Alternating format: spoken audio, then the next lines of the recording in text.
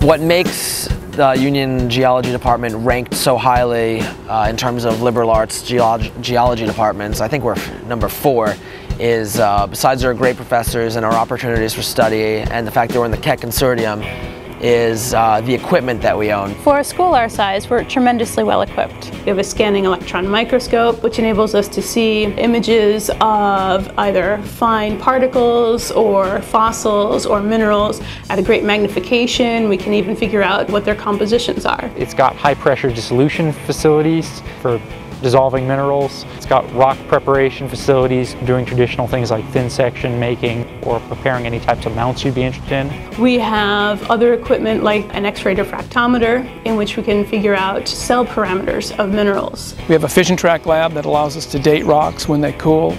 We have a core analysis facility that allows us to understand the details of the individual sediment cores that we take from lakes that are used to understand sedimentology and global climate change. We have equipment like the ICP-MS, Inductively coupled plasma mass spectrometer, where we can figure out trace element compositions in water, so we can look at water quality. We also have some great facilities like a whole storage room devoted to geologic gear. We got in the basement of Olin a whole area to store, I think it's uranium that was mined from the Midwest United States a long time ago. We have a safe room for that. That's kind of interesting. We've got a great mineral collection, access to vans to take field trips.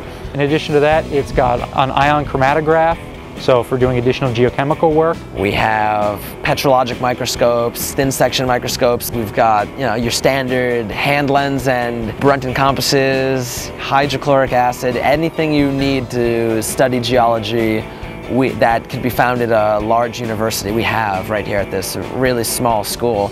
And the beauty of a small geology department is you don't have a lot of competition to use this equipment.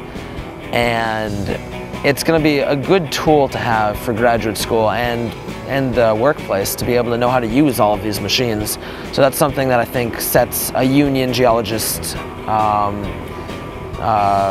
in a higher position than a lot of other geologists. In terms of analytical facilities and equipment, Union is excellently outfit.